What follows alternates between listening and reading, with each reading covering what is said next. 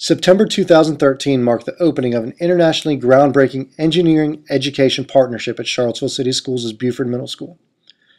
Even before the laboratory school's opening, China sent a representative from their National Center for Educational Technology to spend a year in Charlottesville monitoring the project's development, and a film crew from Japan came to document the effort as well.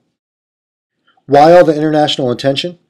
The project taps cutting-edge technology such as 3D printing and combines it with the expertise of University of Virginia professors, with an eye to teaching science through the lens of engineering and advanced manufacturing. So we're already touting it as a model, not only for some of the other school divisions and other college partnerships, but I actually expect it to be a model that can be seen nationally and actually internationally.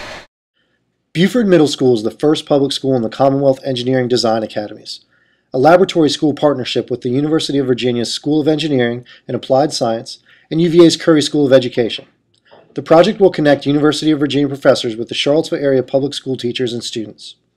The Buford Engineering Design Academy, to be followed by similar high-tech labs at Charlottesville High School and in Albemarle County, will be linked via video to the partner lab at the University of Virginia, enabling UVA professors and students to offer lessons and develop innovations for the participating laboratory schools. This network of labs, professors, teachers, and students will form the Commonwealth Engineering Design Academies. Other organizations are also teaming up. The National Science Teachers Association recently featured the project in its newspaper, Reports. Also, the National Science Foundation has created an identical lab and link-up so that it can monitor the program's development. On behalf of the National Science Foundation, we congratulate all of you who've been involved in this phenomenal set of projects, really, this set of interconnected efforts that are going to lead to wonderful opportunities for a number of folks, for young middle school students, for high school students, for high school teachers, for undergraduates, and for the faculty who are trying to learn and better understand how to improve teaching and learning in engineering and particularly in advanced manufacturing.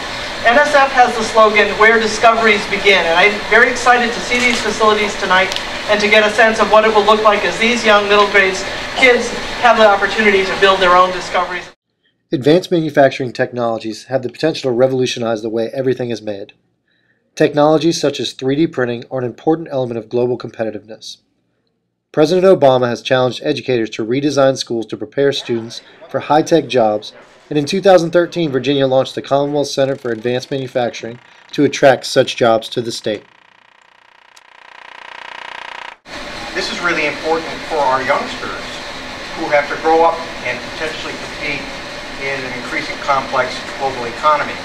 I serve on the Advanced Manufacturing Commission appointed by the General Assembly. And let me tell you what I've learned is manufacturing isn't like it used to be when we were growing up. It's all about this kind of initiative, this kind of innovation.